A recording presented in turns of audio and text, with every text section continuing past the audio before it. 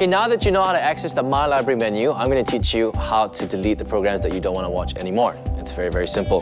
First, choose the program, of course. Choose delete and hit OK. Now, if you don't want to do that, you can also press the red button over here and it will delete the program that you choose. Now, to delete a series, first you need to choose the series, click OK to open it, choose the episode that you want to delete, and hit OK. Or hit the red button over here. Now, the cancel series functions will actually delete all the episodes in a series link. Now, if you want to cancel future bookings and you don't want to subscribe to a particular program anymore, simple. Just go to My TV, go to Bookings, choose the program that you don't want to subscribe to anymore, and click on Cancel.